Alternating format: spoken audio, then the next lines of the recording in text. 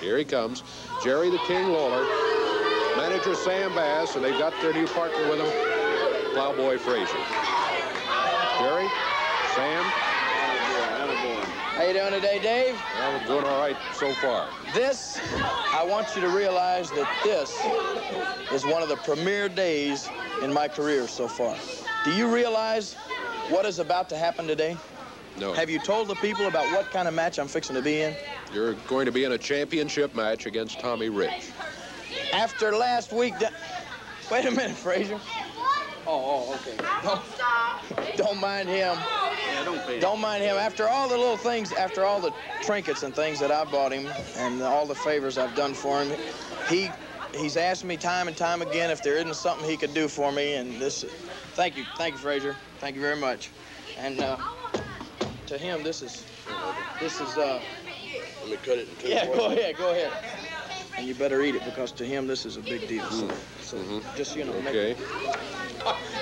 They're talking about the trash now, ain't we, baby? You're looking at the garbage men. We're going to eliminate the trash in professional wrestling. There's a lot of trash running around here like Big John, Bearcat Brown, things like that, and Michelochic's fast falling right into the category of trash. And garbage men eliminate trash, and that's what we're going to do. You know, you remember a few years ago when you had a little trash problem down in Philadelphia, Mississippi? Yeah, I remember. What'd you do to it? Well, I got my bulldozer and I put them underneath that pond down there in Philadelphia, down in Neshoba County. Tell them about it, baby. We're going to eliminate the trash in professional wrestling, and you're looking right now, ladies and gentlemen, at your new Southern heavyweight champion. Now, wait a minute. Before we leave, Dave, let's see you take a bite of that watermelon. I'm not sure. Go ahead, Dave. Thank you. And I want to say before we, how is the watermelon?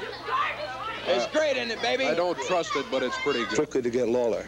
I tell you, I'm not trying to knock him down. I think he's a good wrestler. But I tell you, there's just something about him that makes me hot. I could play a whole football game, probably lose my temper, get hit or get hurt, and not get half as hot as I do in 1 minute with this guy. Just don't know about him. There is something about the guy that makes you react that way. He's somebody.